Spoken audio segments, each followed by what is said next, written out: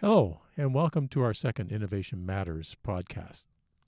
We promised at the end of our February podcast to talk to an expert about growing your team as your business grows. Well, today we have that expert with us.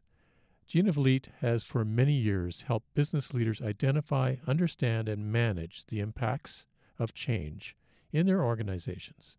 Welcome, Gina. Thank you for inviting me, Stu. I'm pleased to be here and to talk about change. It's one of my favorite topics to discuss. Today we're here to help business owners understand what happens when change is introduced in the workplace. Specifically, adding a new team member, which is one change that has far-reaching implications for a growing business. So, Gina, what happens when you add a new team member? The short answer is that your culture changes. Everyone brings their own personality, knowledge, skills, and experiences. That's why you hired them.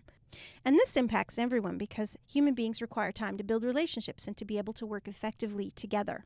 What are some of the possible impacts to my team and my business? A few things are guaranteed to happen when someone new joins a team. First, productivity will drop. Onboarding someone takes time and energy away from doing one's own work at a normal pace. But you need to go slow to go fast, so it's important to take the time to orient your new hire thoroughly. Onboarding includes 3 key components. Number 1, build context and build relationships.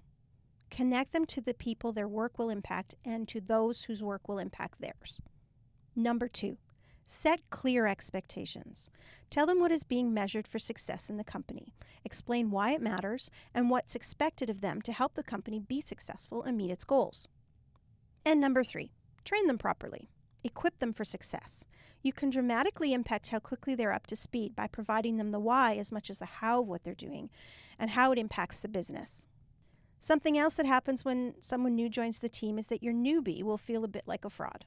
Until they get some context for their technical skills, they'll feel a bit lost while they learn to navigate the new environment. And finally, your incumbent team will be a bit uncomfortable with the change. Until they can build a relationship with the individual and figure out what's in it for them, there will be growing pains for everyone. So basically, your new hire needs to learn how to navigate and be effective in your workplace culture. They may come fully loaded with technical skills, but they do not know how to get things done around here. They need to get the lay of the land, know the players, how to communicate effectively in your unique culture, and lastly, how to do their specific tasks.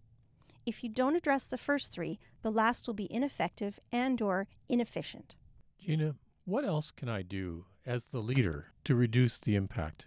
Be patient, have a plan, and then follow the plan.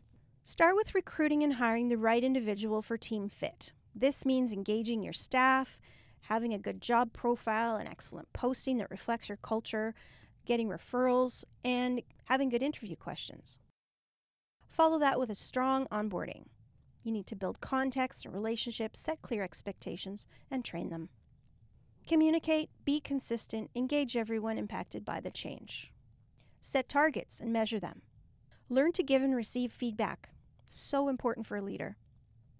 Plan for development and succession with your entire team.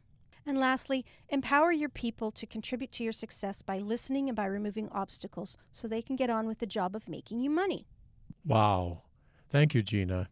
You've given me lots to think about as I prepare to grow my own team.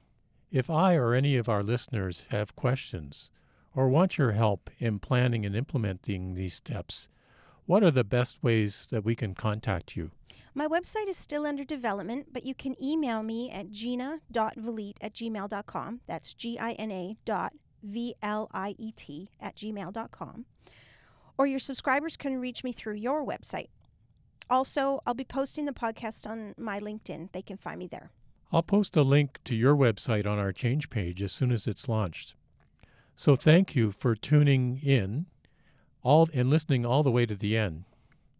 We look forward to your feedback on this podcast through our Prusik Innovations Facebook page, our website, prusik.ca, or email me at stumuir@prusik.ca.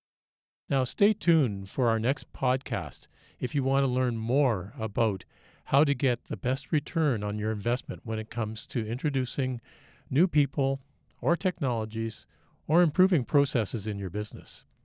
Our upcoming series on managing change will be about how to overcome your biggest barrier to change. It's the same for everyone. Can you guess what it is?